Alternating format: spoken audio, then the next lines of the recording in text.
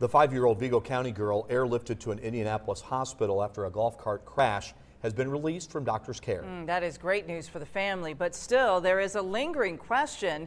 Are the parents who allow minor children to drive golf carts breaking the law?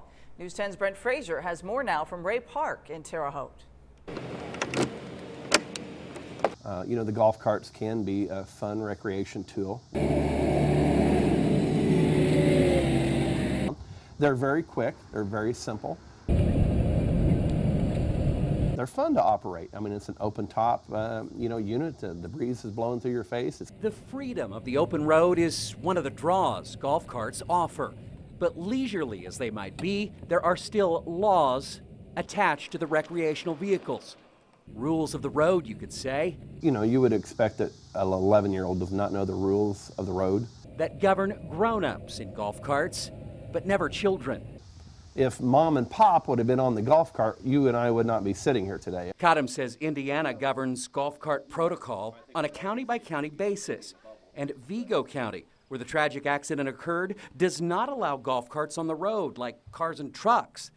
But even the most liberal law, Cottom says, would never allow golf cart control to fall in the hands of a young girl or boy.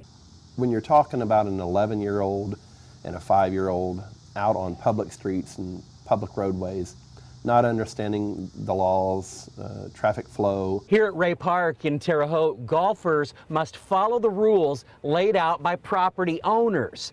Anyone operating a golf cart here must be a licensed driver. Chief Deputy Cottom says according to the law, or the Vigo County ordinance, the two sisters were not only traveling down a road they shouldn't have been, but they were far too young to be at the controls, making the parents accountable. Could these parents be criminally charged? I would defer that to the prosecutor's office. Cottom says Child Protective Services was called in to assist in the investigation, but he says that's pretty standard in a case like this one. Once again today, we were turned down by the two sisters' family members whose identities we are withholding. Mike, Patrice? All right, thank you very much, Brent.